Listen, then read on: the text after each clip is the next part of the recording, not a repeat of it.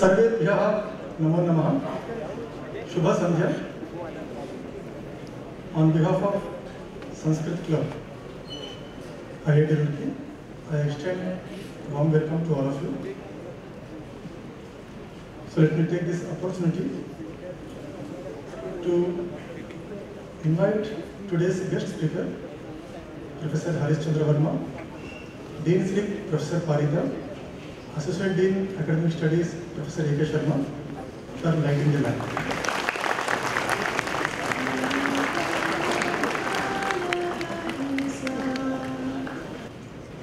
Samgachatvam, samvadatvam, sambhomanasi, janatam. Samgachatvam, samvadatvam, sambhomanasi, janatam. Devabhagam yatha purve sanjanana upasate. Samgachatvam, samvadatvam, sambhomanasi, janatam.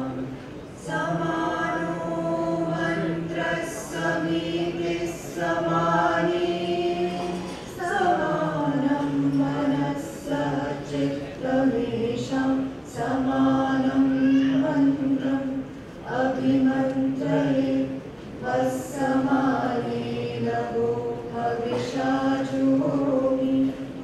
Samano mantras samitis samani, samanam manasah chittamesham, samanam mantram abhimantraye, vassamane navo havishajuhomi. Samgachatvam, samvadatvam, sambhomanasi, janatam. Samaniva akutis samana, hridayaniva samana vastu mano, yatha vastu sahasati. Samaniva akutis samana, hridayaniva samana vastu mano, yatha vastu sahasati. Samgachatvam, samvadatvam, sambhomanasi, janatam. Devabhagam yatha purve sanjanana upasate. Samgachatvam, samvadatvam, sambhomanasi, janatam. Samgachatvam, samvadatvam, sambhomanasi, janatam.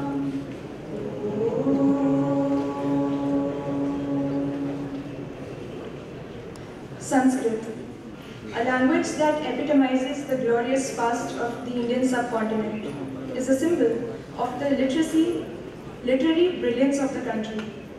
Sanskrit, meaning what should be done, is a tale that contains in itself millions of texts documenting developments in science, philosophy, mathematics, and the history of human civilization. Being Indians, we are bestowed with a responsibility to extract the optimum from our past experiences. And the downfall of a language as vast as Sanskrit would mean a dearth in the inputs we can invest as a whole. Sanskrit opens the doors to huge amounts of information of a bygone era. Its grammar, that was epitomized by Panini in the form of a text that's called Ashtadhyayi, deserves to be looked at and studied in order to unravel mysteries. Namo Namah. The Sanskrit Club is a bunch of heritage geeks with varied interests who are willing to learn and propagate this language to the best of their ability. Established in the year 2015 under the guidance of Dr. Anil Kumar Gauri-Shetty, the club aims to culture individuals to align bygone knowledge with postmodern science and technology and vice versa. The club culminated out of a 10-day spoken Sanskrit workshop conducted in March 2015 that saw huge participation from faculties and students alike.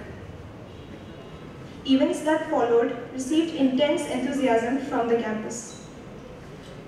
Professor K. Ramasubramanian, head of the Cell for Indian Science and Technology in Sanskrit, IIT Bombay, was the speaker of the first guest lecture that we organized. The summer that followed was made resourceful for multiple students of the club who were sent to work on summer projects at IIT Bombay and IIT Kharagpur. In September 2015, we organized a workshop on Vedic mathematics, exhibiting and teaching super-fast computing skills. Vedic chants were recited verbally and translations screened during the Convocation ceremony of 2015, breaking the past trend. On the 15th day of October 2015, Professor Michel Danino, renowned researcher on Indian heritage, addressed a huge audience during the second guest lecture that was organized by the club. We're also working on parallelly improving our own grammar skills by organizing weekly classes as part of the Pravesha course that's certified by the Sanskrit Bharati. Plus, group discussions are also organized on a frequent basis. The Sanskrit Club is equipped with multiple cells for research and development, music and design. For every mind that's willing to teach and learn, we are always available. Gachan pipilako yati yojana nam shatanyapi, agachan vanate opi, padamekam nagachati. Living entities as small as ants can cross miles walking tiny steps. And a creature as mighty and swift as a griffin will make no progress if it doesn't try. So let's just try. I would now like to invite Dr. Anil Kumar Gaudishatti to initiate. Thank you very much. First of all, I apologize for the delay happened, and second apologize because of the size of the screen. Many of you might be feeling inconvenient. So here is a person who doesn't need any introduction, but I don't have any option. Professor H.C.Verma, after doing MSc and PhD from IIT Kanpur, he joined Patna University as a lecturer. He was there for about 10 to 15 years. Then he joined IIT Kanpur in the year 1994, and since then he is working there. Now he is a senior professor, and his research area is experimental nuclear physics. Other than being an excellent teacher and researcher, he is very much actively involved in social activities, and one of the successful projects that he initiated is Shiksha Sopan. Many of you who are having relation with IIT Kanpur or with his website might be aware of. And with this Shiksha Sopan, he is trying to inculcate scientific temper in the minds of students, especially in the government school level. And he also conducted hundreds of training camps for the school and college teachers. So please welcome H.C.Verma to deliver a talk on surgery practices in India and health. Thank you, Dr. Gaudishatti.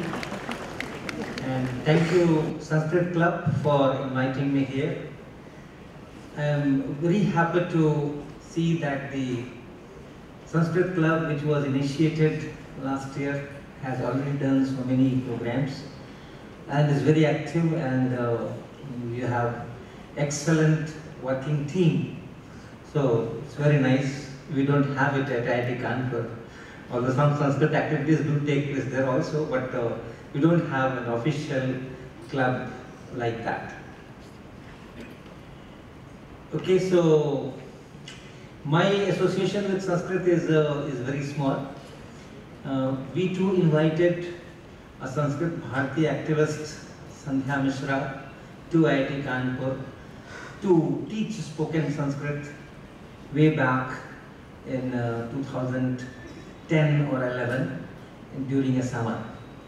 And it was organized by that group Shiksha Sopan, and the participants were mostly children from the nearby villages of age group, say 16 to 20 years, like that. And I was one of the participants of over age in that group. And I remember how she used to teach. The first lecture was on Esha Ka. So she will take something in the hand and then ask, Esha Ka, Esha Ka. So she took a piece of chalk and then asked the question, Esha Ka, Esha Ka, and then replied, Esha Sudhakhanda. Chalk is called Sudhakhanda in Sanskrit. So Esha Ka is, what is this? And then the answer comes that Esha Sudhakhanda, and so on. So it was a very nice program. For about 15 days those lectures went on, and I was an irregular student there. I was not very regular, so intermittently used to be absent, as happens in all IIT classes. You don't attend all the 42 lectures in a semester. It's very difficult. So like that, the same training. But then at the end of the course, she asked everyone to say something in Sanskrit.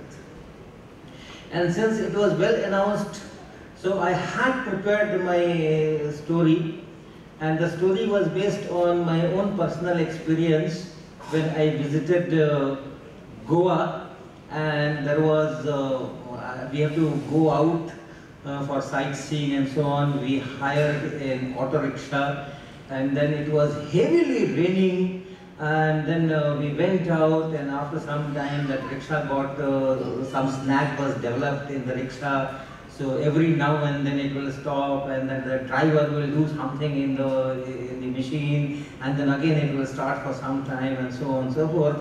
So finally, in a well-populated place where the vehicles, other vehicles were available, rickshawala told us that, okay sir, from here you can take another auto rickshaw. I can help you in getting that auto rickshaw, because this will create problems. So I will take care of my rickshaw. Thank you very much, and sorry I could not, and so on.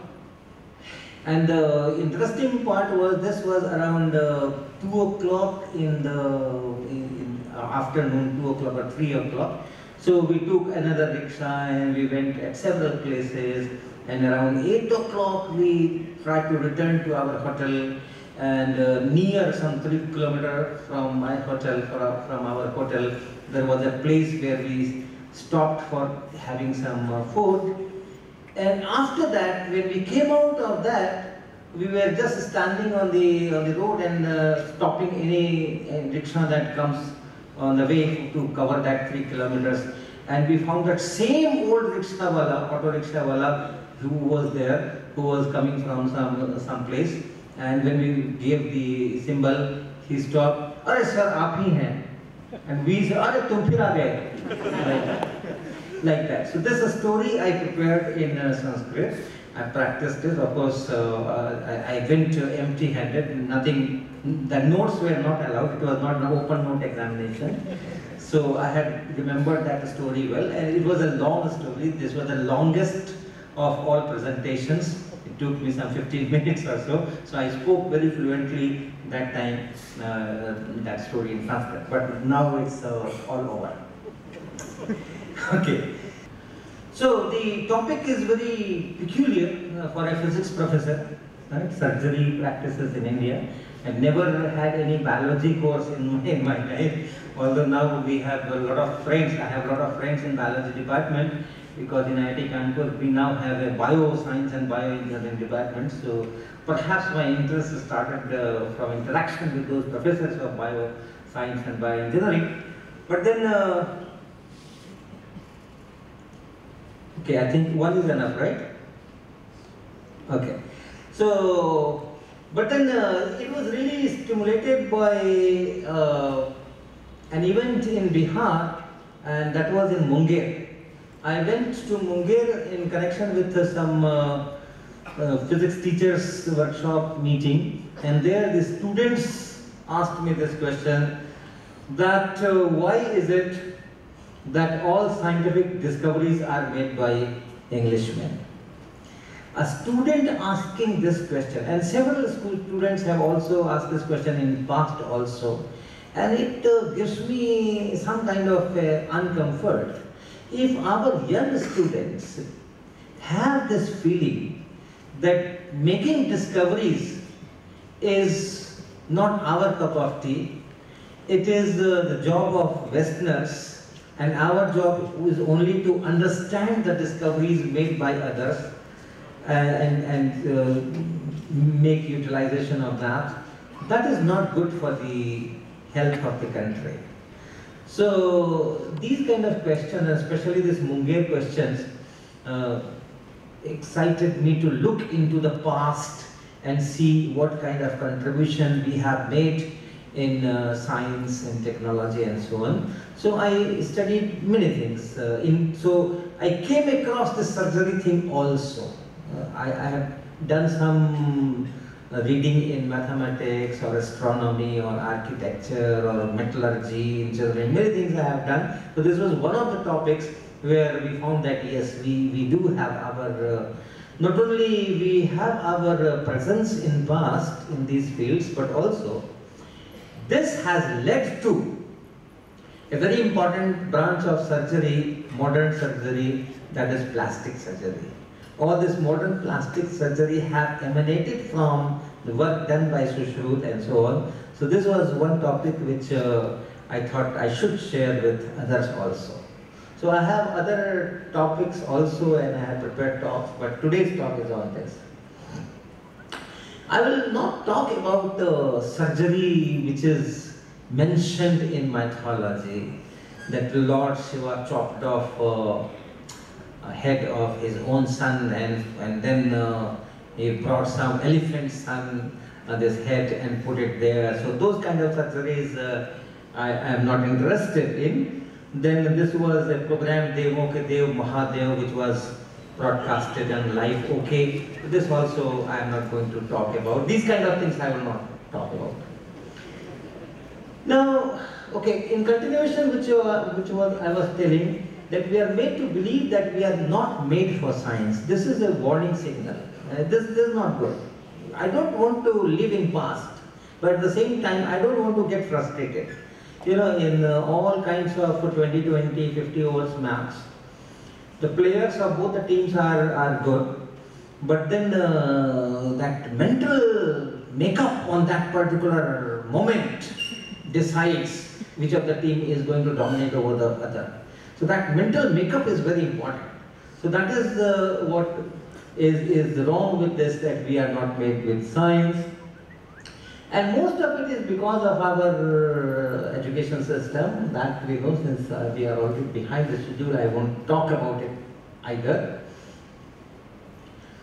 So this Lord Macaulay, who had formulated the system which we are still carrying out, with slight cosmetic changes here and there, was designed by this person who says that I have never found one among them who could deny that a single shelf of a good European library was worth the whole native literature of India and Arabia. So that's the kind of mind frame of the person who is deciding the entire education system in India.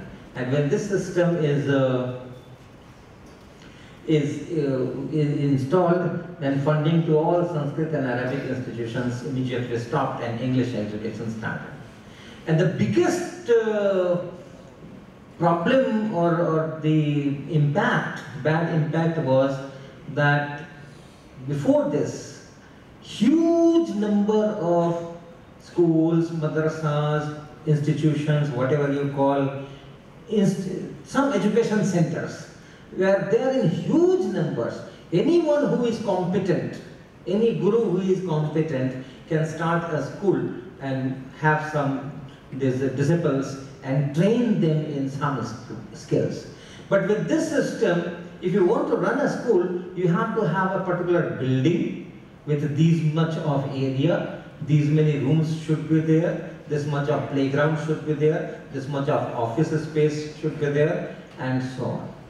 And that restricted the number of educational institutions, and from there comes illiteracy and all those things. So that was the biggest fallout of this system, and we are still living with that same thing. Even today, if I want to open a school, I have to have a building, a land. If it is a +2 high school, we should have 1.5 acres of land and these many, some 15 rooms built of proper size, 20 feet by 25 feet and all those things. And so many of the people who could do a good work in education, they are not able to do that. So that kind of system is still prevailing. Alright, so let's go back to our surgery things. A lot of Sanskrit literature available on this, Charak Samhita, Sushrut Samhita, Ashtanga Hridaya, and a huge number of Sanskrit texts are there. I wonder whether my colleague did not know about these texts, or since he did not know Sanskrit, therefore he could not find any content in that. So what happened so that he could not do the real justice. Now, my first slide is on this paper which is published in Nature, and people who know about journals and research and all those, Nature is today world's most prestigious science journal. If someone has a publication in Nature as a first author and applies for a faculty position of IIT Roorkee, I don't think any dean or director or any selection committee will have any difficulty in taking the person in. Nature is the most prestigious journal of science education. And in this, the researchers have described the study of 11 teeth which are excavated from this Mehergarh, presently in Pakistan. And then they have studied all these things, all these teeth which are there, and several drills are there. And a very methodical studies with scanning electron microscopy and all those things are done. And some of their conclusions are the following. It is dated 9,000 years back.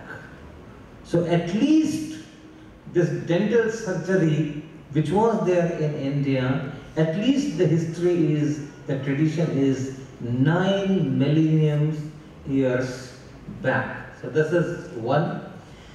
Then the other thing is curing toothache with drills made with flint heads. Together with these teeth they have found several flint heads from which this drilling was done. So abundant number of flint heads are found in those areas.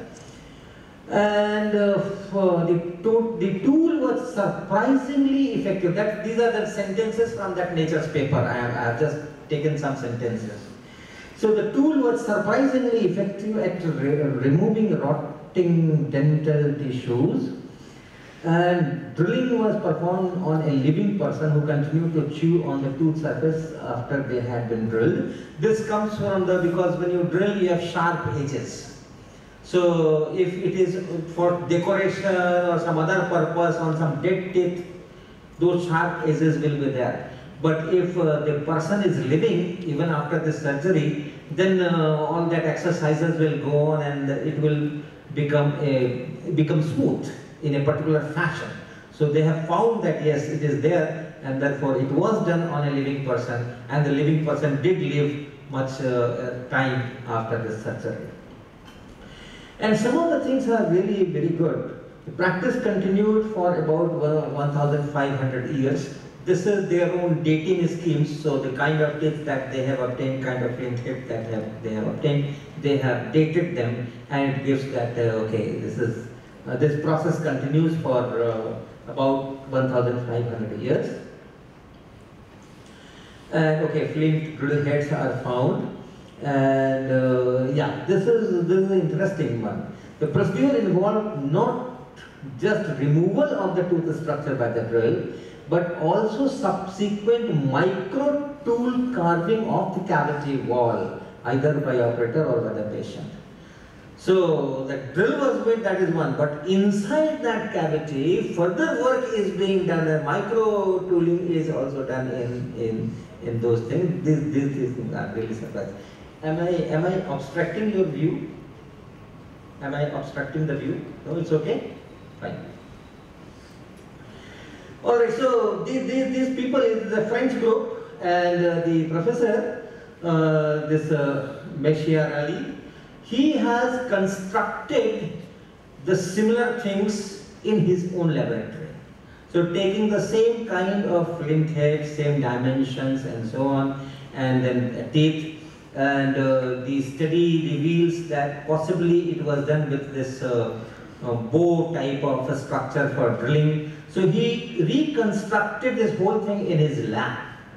And then the kind of cavity that he could make in the teeth, compared that with the kind of cavity which was there in the excavated teeth. So that is how he had compared all those things, and he says that yes, with these kind of flint heads, these kind of cavities can be made, and he has really made them and showed. Then he has reconstructed these all things, and somewhere he writes that if it is done in one go, it will be very painful, as a lot of people would have been produced. So various studies of these things. There are more studies on dental surgery, but I'll just talk about this. Now this is called trepanations, and when I asked my doctor friend in Haridwar, only Shanti Kunj University, when I was there, Dev Sanskriti University, then I met some doctor friends there. So I asked, what is this word? Because the diagram, the figure which is given, or the picture which is given, is just holes in the skull. So if there are so many holes, how can the person live? And then the doctor said that yes, this word is actually meant for that. They make some kind of hole, but not through. It's only the upper part of the skull which is removed. And this is removed because of excessive stress. Sometimes the nerves there, or the whatever tissues or whatever, they get a lot of strain. And so if you open it up, they get place to relax, and that gives relief to the. So this is a practice in medical surgery. So people had found these kind of skulls, and this is from Kashmir Valley, and 2300 before Christ. That means 4,000, more than 4,500 years like that. And then this particular skull was from female around this. All this is I am telling from some journals. Some journals. This journal is International Journal of Osteoarchaeology, published in 2001, and that Nature paper was in 2008, I believe, something like that. Okay, so this is a female skull on which this trepanations have been done. Okay, so surgery in different settings perhaps did not survive for long after the last stage. That's what they conclude. Then in Harappan times, we have similar trepanation things, and this was published in Current Science, I believe. This was 4,300 years before present. So this was the first evidence of brain surgery in Bronze Age of Harappa. Okay, so they give all these scientific observations using the modern tools of material science and physics, these characterization tools, and establish that such surgery has been done. Yeah, this is in Current Science, 2011. Now, she is assistant professor of anthropology. I could have been promoted by now because I had prepared this for the first time about 2 years ago. So she has a project, and the project Bioarchaeology of Harappa Anthropological Research and Training. Perhaps she has chosen this title so that the acronym becomes Bharat. So I don't know, or it is accidental. So she has studied this another practice in medical, and that is craniotomy, in which a small flap is opened temporarily from the skull, and then they get some access and do some surgery. So she has a different angle of study. In fact, she wanted to establish what was the social order in these times. So that was the idea, but it did come out that yes, such surgeries were prevalent. And most of it, she says that was because of duels where people quarrel with each other and then they hit each other and some internal injury is done. To cure that internal injury, this kind of surgery is done.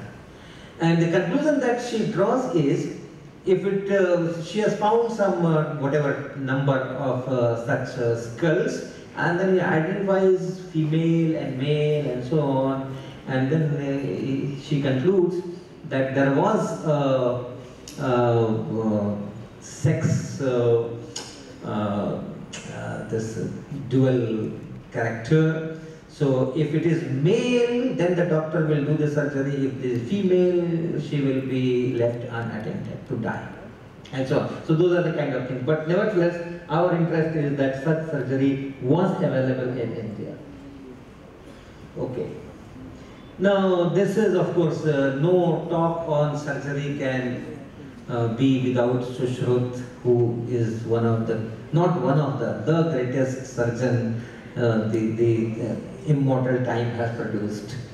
So it's a very, very voluminous work, and this is the English translation which is now available in PDF format, and one can download this. This translation is by this, it was edited by this Kaviraj Kunjalal and so on. This is also, this was done in 1911, but now it is digitized, and from here you can download this. So it's a huge, huge treatise, huge treatise. I wonder if it is one lifetime work, or it was school which was working on this tirelessly, and then Sushruta had all that data with him and compiled together with his own work. But it's a huge work which is done here.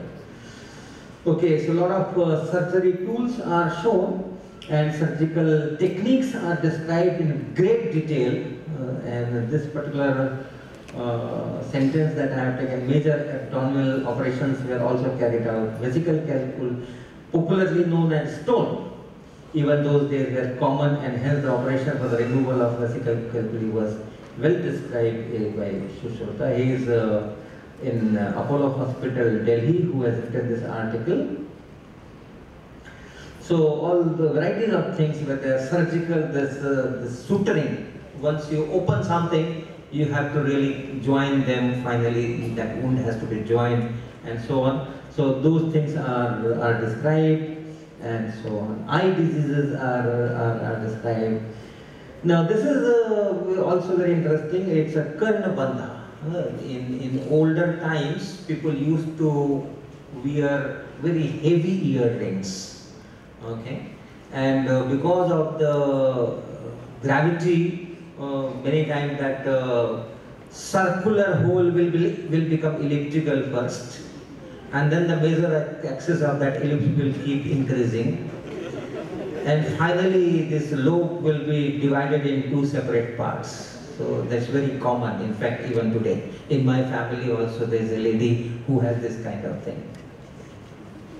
So piercing earlobe, 15 methods are described for piercing earlobes, and then if it separates out, how to join them. So that is described in very great detail, and that has carried through. That is transmitted from generation to generation and all those things. Then he has described so many instruments, but I was more fascinated by some of those instruments which are, you can call it, you can put them under the name endoscopy. So endoscopy is extremely important for modern surgery also, where they put some instrument to areas which you cannot access manually. So some instrument is sent there, and then the surgery is done there.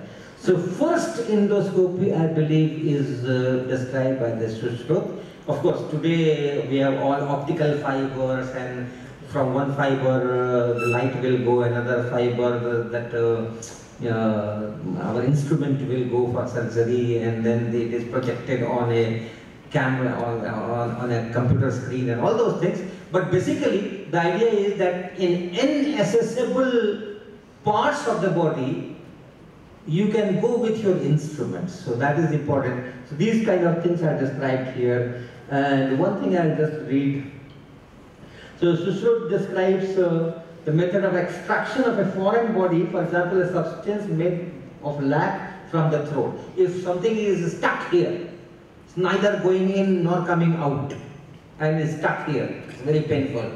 So if it is made of something which can melt easily, one can use this kind of endoscope, in which this tube of copper is inserted, and heated iron probe or sound should be introduced through a tube of copper and made to touch the foreign body. So the moment it touches that thing, it melts and sticks to that, and immediately they flow cold water in that tube, so that it solidifies and doesn't go here and there. And then the tube is taken out nicely, and that foreign element is extracted. So those kind of, there are many other uses I will describe here. Okay, so this was translated, this Sushruta Samhita is translated in 8th century by this Arab people, Kitab Sushruta, and from there into Latin, and from there it goes into Europe. So that's the kind of flow of our medical surgical knowledge to West. Now, Jivak is essentially a physician, but he has done some surgery as the stories come out, and this is very, very interesting. In fact, Jivak's story is very interesting. Who was Jivak? Jivak was a great medical practitioner, but he was son of a dancer Salavati in the court of King Bimbisar.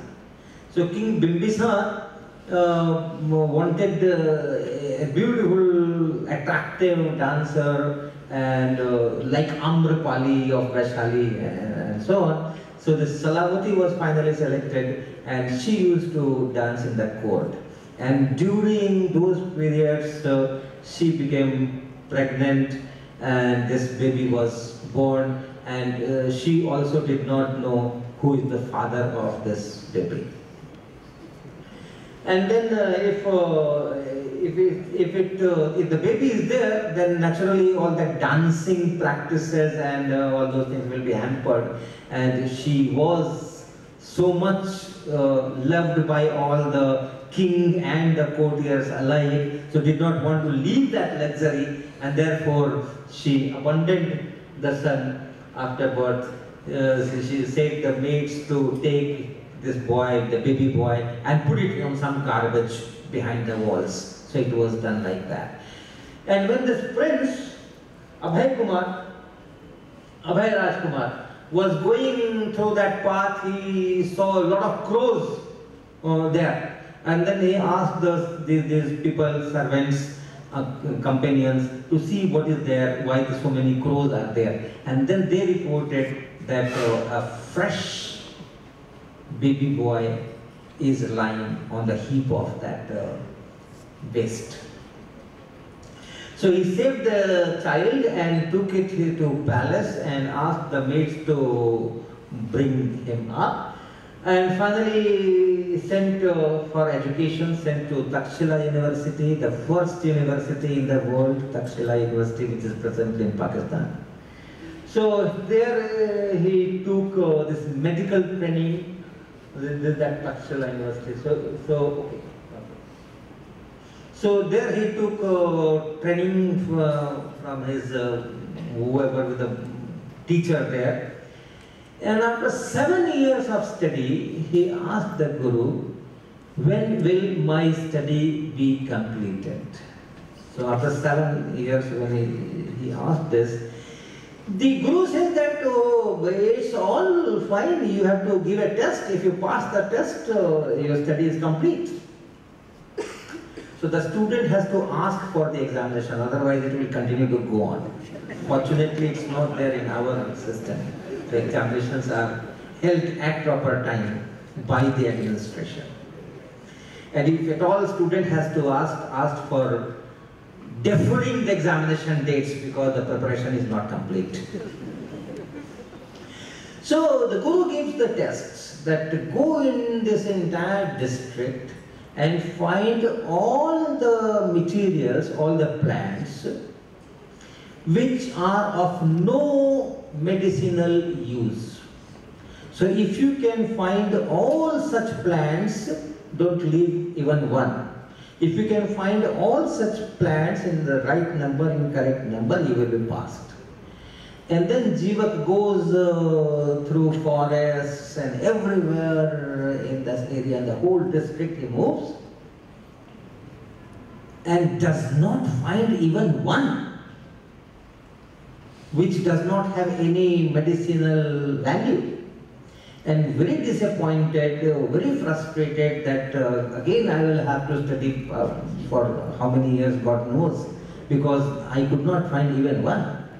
He went to the Guru and said that I have searched all over the whole jungle, the whole district, and unfortunately I could not find even one plant which does not have any medicinal value. And the Guru says, you have passed the test with distinction, your study is over. Give the certificate. And not only give the certificate, also give some money so that he can go and reach that palace from where he has come. And then very happily he goes with that money, and it's several hundred kilometers from that Patliputra. And so halfway he exhausted all his money. Somewhere in Ayodhya or so, he exhausted all his money. Perhaps was not a good manager of money. So he should have known that I have to reach such and such place, so that that expenditure should be controlled.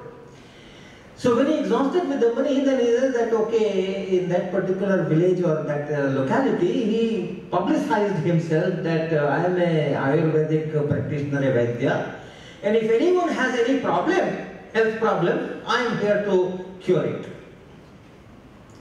And then he meets a lady who was ailing, a rich lady who was ailing with some headache or something for quite some time, several years, and very old Vaidyas had treated it of no avail. And when he came to know about that lady, he went there and gave the message that I can do that.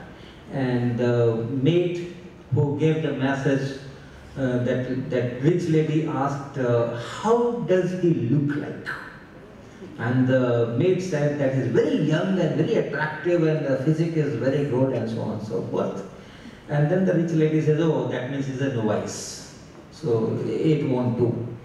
But then Jivak insists that I won't take a penny, just give me a chance. If I'm not able to cure you, I won't take a penny, and I'm 100% confident. So finally the story goes that he cured the lady, and the lady gave 4,000 gold coins, and the husband gave another 8,000 gold coins, and so on and so forth. So he had a lot of money with that. So a big package he earned from that. But then the surgery part comes when he does brain surgery of a rich merchant.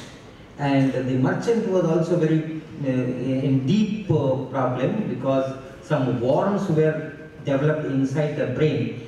And when this Jivak examined, he found that the surgery is the only way the surgery has to be done. So that's okay. But then post-surgery treatment or precautions were also very difficult. So he told the merchant that you can be cured and I can do that. I'll have to do a small surgery that is not very painful. But after that, you have to strictly be on your back. When you sleep for 7 months, for 7 months you have to sleep on your back. On the back, without taking any turns left or right. And after that you have to sleep another 7 months on left side, and after that you have to sleep another 7 months on the right side, and then you will be perfectly cured. And if you do something wrong in between, then my surgery can be a failure. Now this merchant was so deeply pained by all those worms or whatever ailment was there, he agreed to this condition and the surgery was made. But then hardly 7 days, he started complaining for the 4th day, 5th day, that no, I cannot stay in this position, I have to change my position, it's intolerable and all those things. So 7th day climax, the patient refuses to do that. Even if I die, I cannot remain like that. And Jivak says that, okay, I relax the condition, you can take left turn, but after taking left turn, 7 months, nothing less than that. So he's relieved, takes the left turn. That okay, fine. But 7 months, once again 4-5 days, and he's restless and all those things, complains, and then again the same story. Again Jivak concedes that okay, after 7 days, take right turn, but now you have to stay for 7 months and all. So the same story repeats there. After 7 days, he says that I cannot be in this position anymore. And Jivak says that you are already cured. You can do whatever you want. Another message was very different. The message is very different, and that is Jivak knew the character of the patient. If you are to be a good doctor, it's not the disease and the medicine. You have to also know the entire behavioral aspects of your patients, how the patient will react to what. And he already knew that if I say 7 days, 3rd day he will revolt. So if I have to keep him on for 7 days, I have to till 7 months. So it was a pre-planned strategy, right? So finally he got 1,000 gold coins because of that surgery and so on. Vag Bhat is another. So Charak Shushruta and Vag Bhat, that makes it, they call it Vrihatrayi. So this book, I have purchased this book and I have read this book. So it has some, basically it's a combination of medicine and surgery. Okay, so alright, let me go ahead. So I want to tell you another good story. So let's skip one. Decline of golden era of surgery. Why, if we were so ahead in surgery, why finally it declined? Because of some social orders and disorders. During this time, Mahabhaga Jataka, the Buddhist philosophies, Buddha, the Jivak was a physician to Buddha also for some time, Lord Buddha. But then later on, this philosophy had no cutting, shutting, no pain, and ahimsa and all those things, and this and that. So it was prohibited. Then Manusmriti also did not allow this. They also said that if someone does surgery, if it is necessary, do it, but then some purification is necessary, some yajna has to be done to purify them, or all those things. So socially, it did not remain a respectable profession. Socially, it was something like something untouchable, and so that is how this declined. So contact with blood and was supposed to be polluting and so on. And then is a credit to that the Kumhars, the potters, especially of Maharashtra and Pune, who at least preserved one aspect, and that is that rhinoplasty. Rhinoplasty is surgery of nose. So that rhinoplasty, which was described in Sushrut Samhita, in that same fashion, in that same manner, this tradition they continued, these Kumhars continued, and they were the surgeon Vaidyas for anyone who loses his or her nose. And losing nose was not that uncommon those days. You remember Ramayana Katha? when Shurpankhar goes to Ram and Lakshman, and Lakshman gets angry with Shurpankhar, what does he do? Chops off the nose and the ears.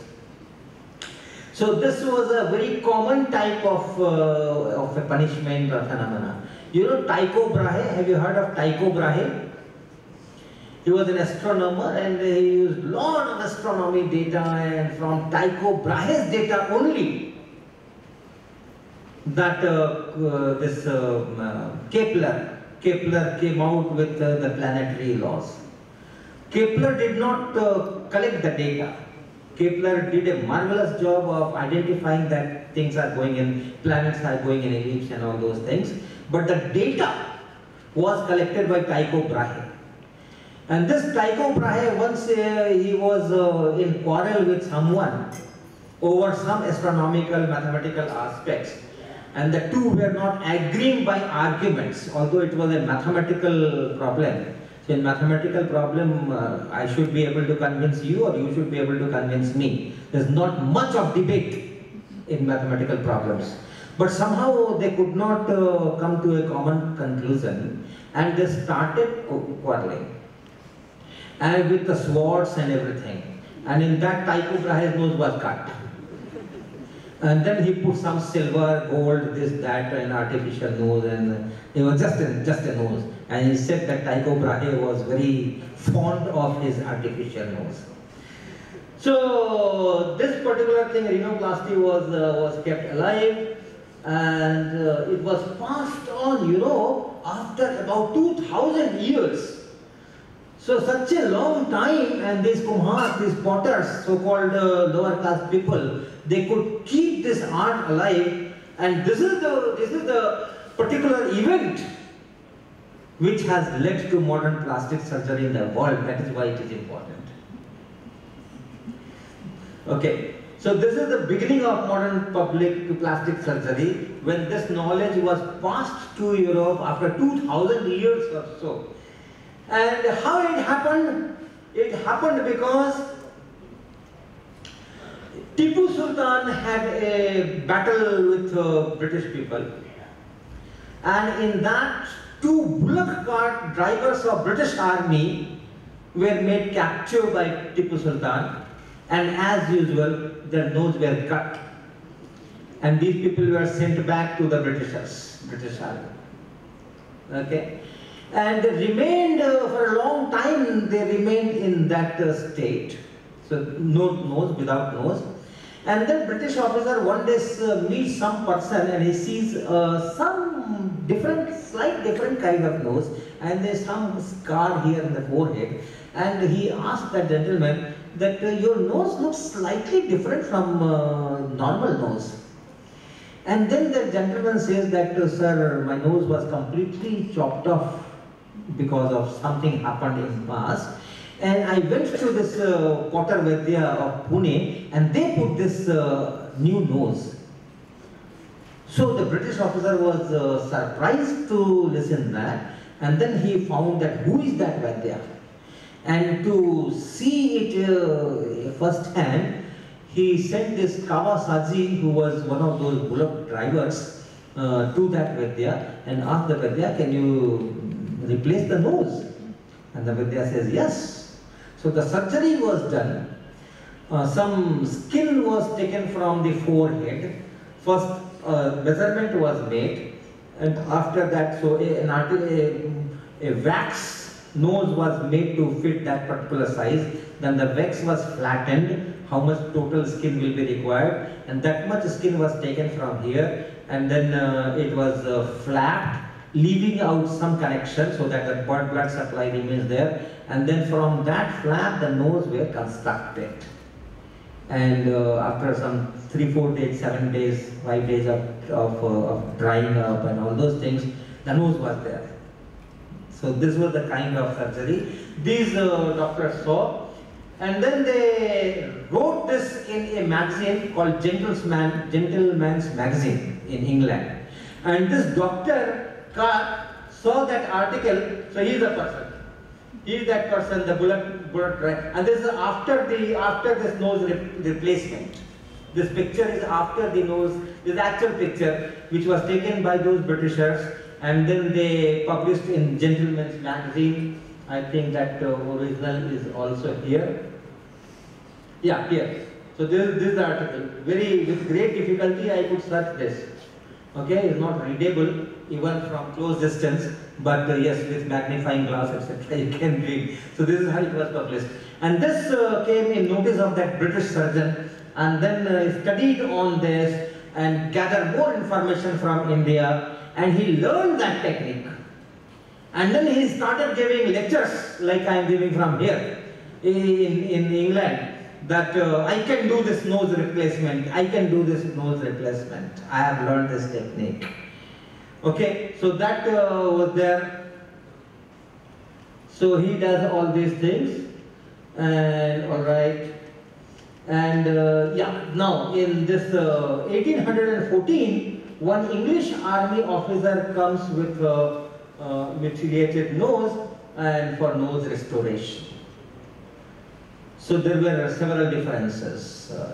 Normally in Indian surgery, the nose was chopped off, and here the nose has disappeared because of some ailment. In fact, reaction of some heavy doses of some medicine containing mercury. Because of that, all that stamp and everything got mutilated. So, but the Card did not know whether it will work here or not. He was confident if someone's nose is chopped off, he can do it. But in this case, so he said yes, he did not want to lose the patient. Which doctor which you would like to lose the patient if the patient has already come? So he said yes, he can do it, but he did not know whether it will be successful or not. So he does some other minor test surgery somewhere in that area, and sees the result for 3 days. And after that he finds that yes, it's doable. And then he does the full surgery.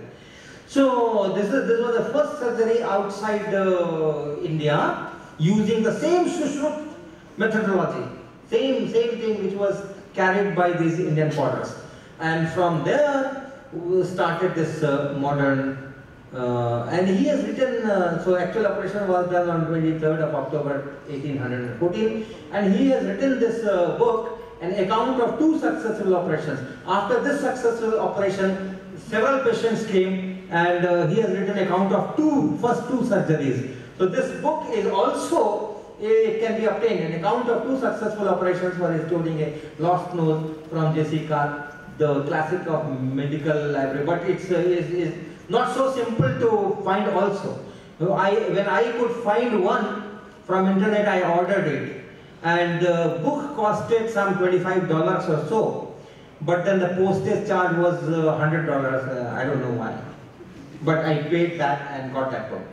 Excellent. He has written in every detail he has written the description of those 2 operations, and from there starts this modern surgery. All right. So okay, so this sentence he says, he writes very nicely that when the dressing was removed on 3rd day, the patient exclaimed, "Oh my God, there's a nose." Okay. So from here it starts the whole thing, and of course in Italy there was something again. In Italy there was some rhinoplasty before this particular event that I am describing 200 years ago.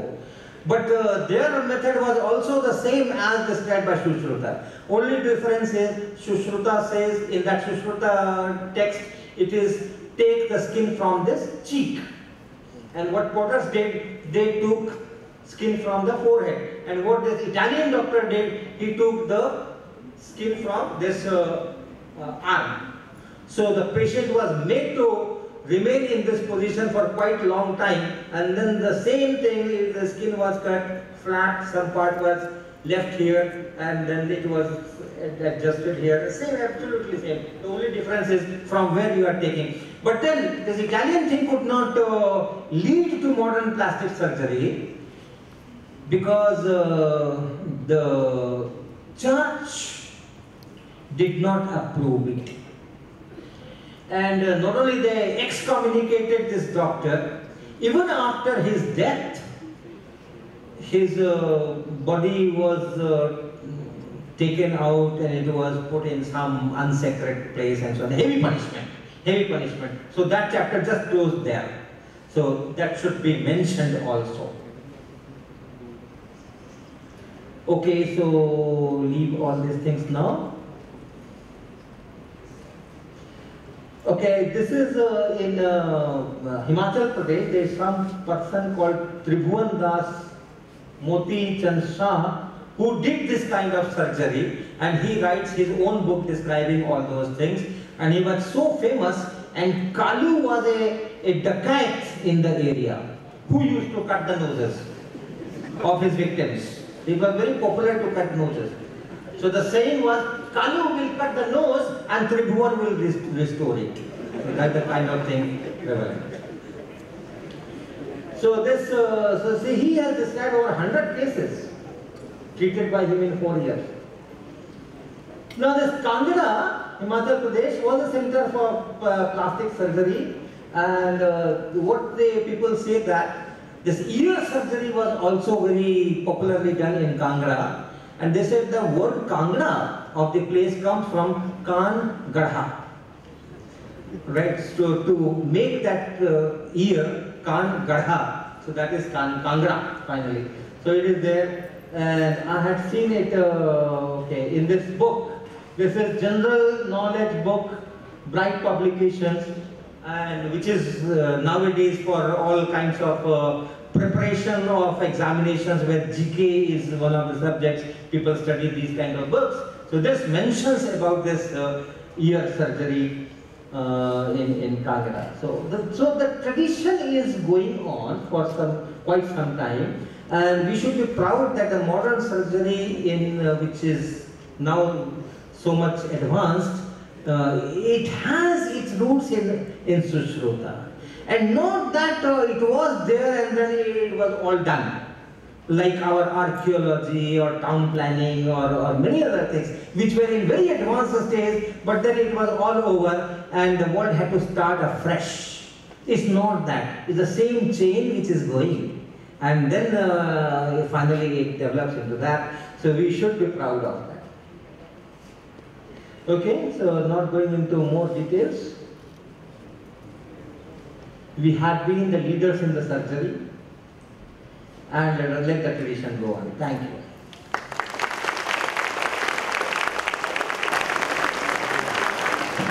Thank you, sir, for your words of enlightenment. I would now request the audience to ask questions if they have any. They know that I am not a medical expert. So no point asking questions. Good evening, sir.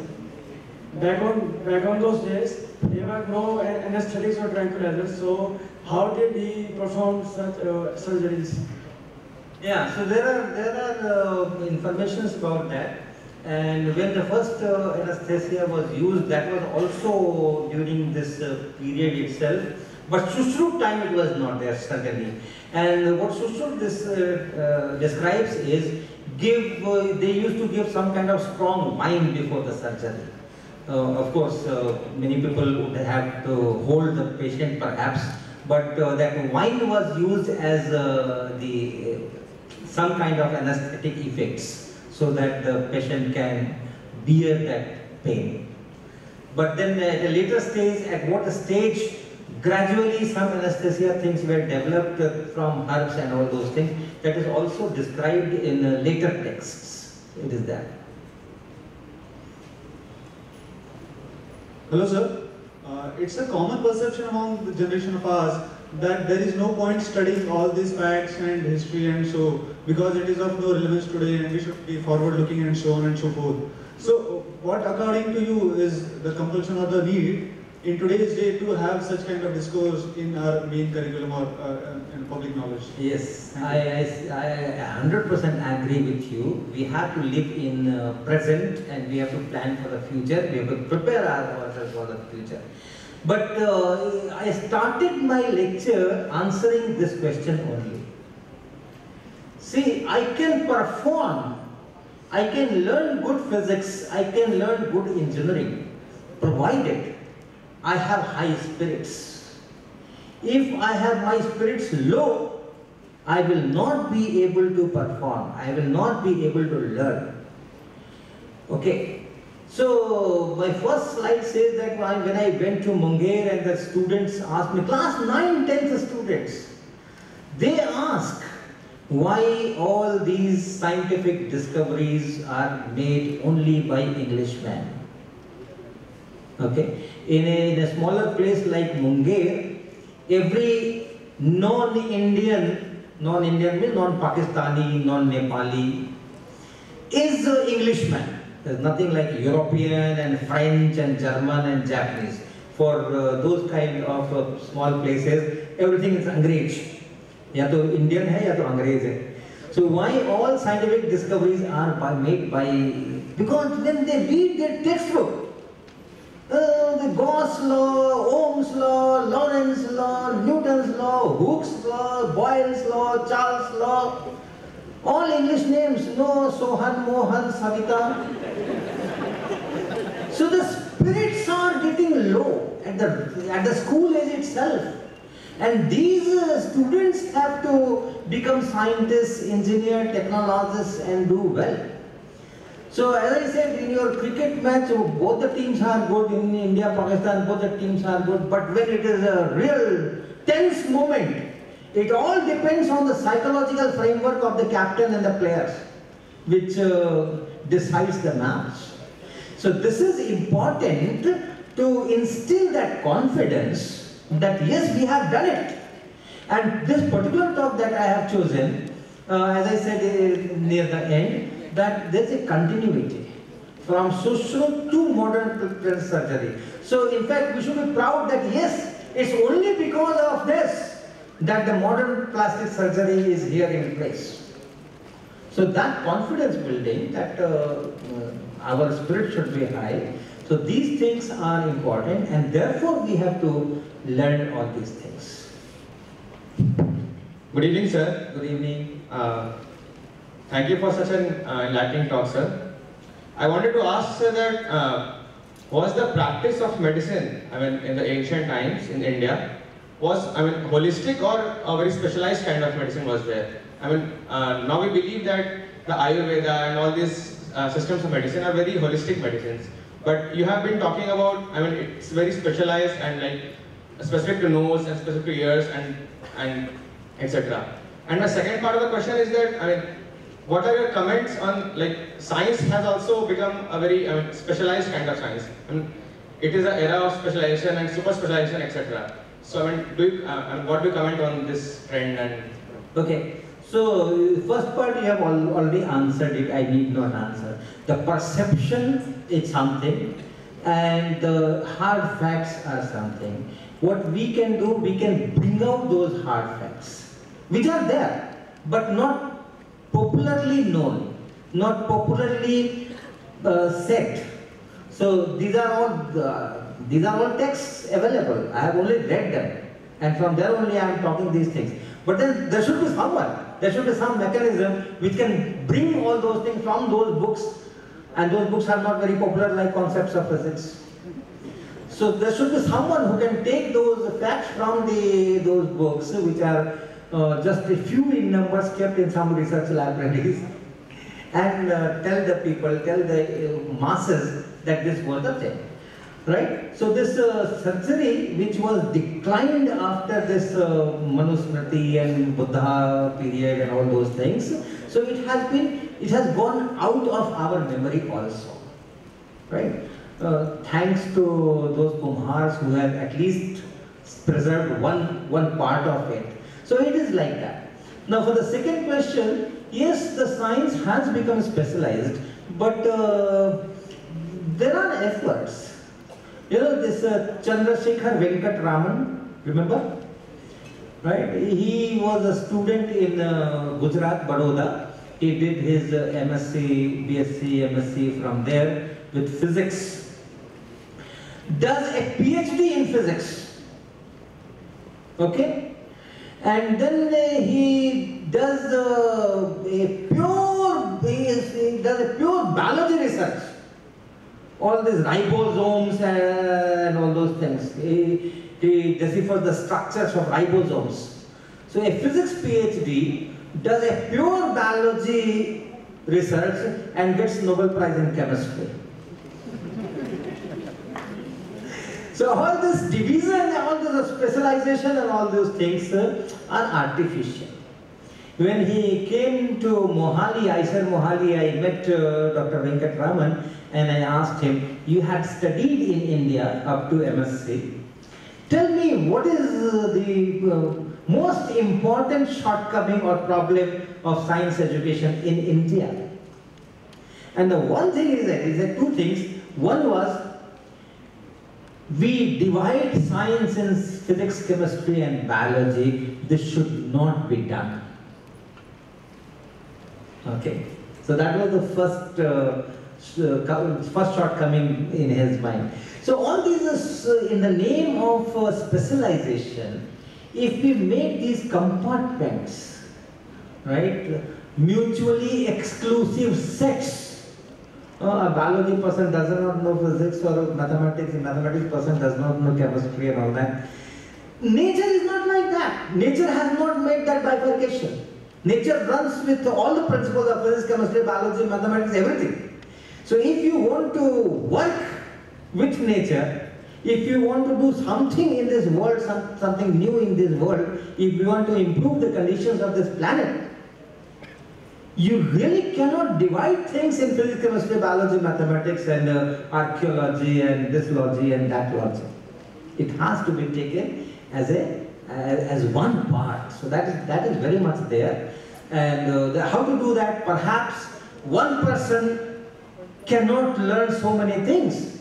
So let people do specializations, then make groups. That could be one solution. Let groups work. And in the group as a whole, you have biology, you have mathematics, you have physics, you have chemistry. So that kind of coming together, making teams and then working could be one solution.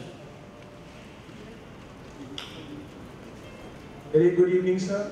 There are thousands of Indians who have the dream to enter into IIT, but even they all possess the potential, but sometimes due to the mishap on the decision date of JEE Advanced, they aren't able to perform as per their potential and they aren't able to crack the JEE. So do you really feel the system of getting into IIT is apt for all the students of India?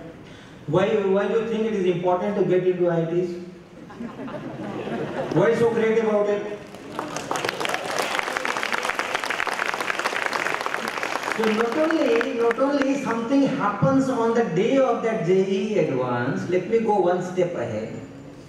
IIT professors cannot design, or you should not expect them to design, a question paper which honestly can grade the students. You should not expect. The IIT professor, think of a professor who had done his or her +2 20 years ago. After that, he went into some specialization, as he says, does some MSc, PhD, postdoctoral research, guides research and all those things. And one fine morning he gets a call from JEE chairman, sir, we want you to be in the question setters team. And all people like that, mostly IIT professors, when they join IIT as faculty, so many faculty members are here, already there is a gap of at least 10 years between their +2 and this position. Unless their own son or daughters are in +2, they have no connection with +2. And they are asked to evaluate these +2 students. So our examination does not honestly grades the students according to the merits. AIR, Hawa people call it IIT Kanpur, air, AIR is air. So they call it Hawa. So that Hawa 1, 2, 3, 4, 500, 5000 is not the real grading of the students. And of course, that factor is also there. On the day of examination, your stomach may be upset, so something may happen there. No, before examination, generally something happens in the stomach. So all those things are there. So that absolutely does not mean that people who have not gotten into IITs are useless. And also, with due apology to all IITians sitting here, if you have gotten into IIT, you are a gem. That is also not true. But you can shape yourself. Even if you are not gem and you have come to IIT, you can become a gem. You can shape yourself. Even someone is not been able to come to IIT, not that he or she is a duffer, can shape. You can shape yourself in IIT or outside, it doesn't matter.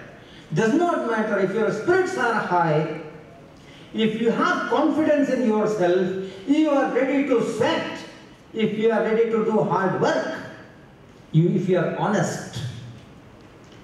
IIT or no IIT, no one will stop you, you will do something wondrous. Okay?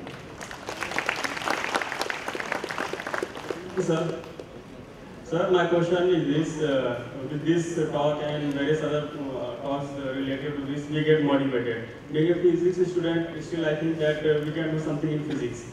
But if we talk about the related topic, these persons who are in these subjects, like they are pursuing the course BAMS or something. So I would like to tell about my two friends. One of them is doing MBBS and another one is doing BAMS. The MBBS student starts getting carried over in the first year itself, but the BAMS starts getting carried over in third or second year.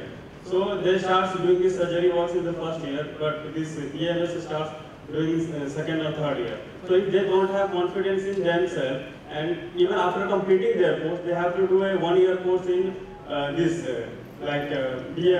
MBBS course. Then only they can practice. So even we have this very high heritage of surgery and these all things.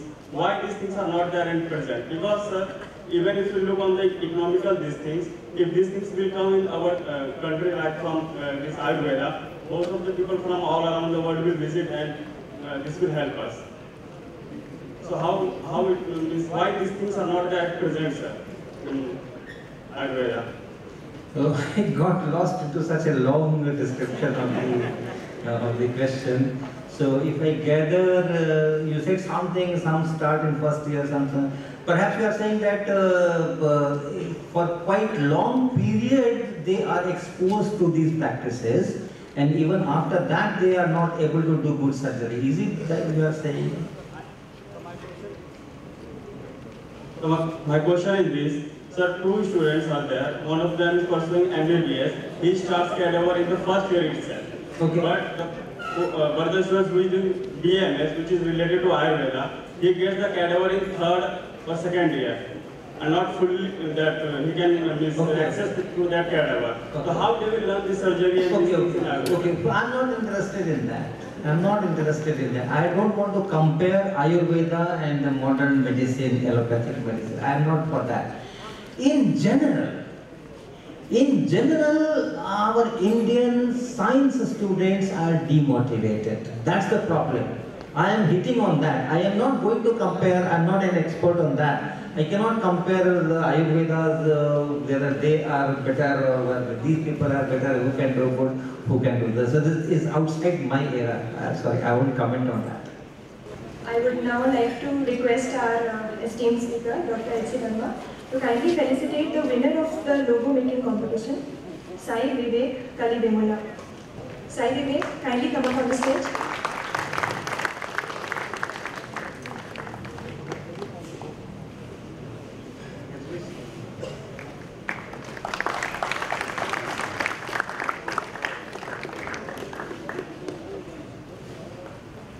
I would now like to call upon our Dean SRIC, Professor Parida, to present a memento to our respected speaker, Dr. H.C.Verma, as a token of gratitude and appreciation.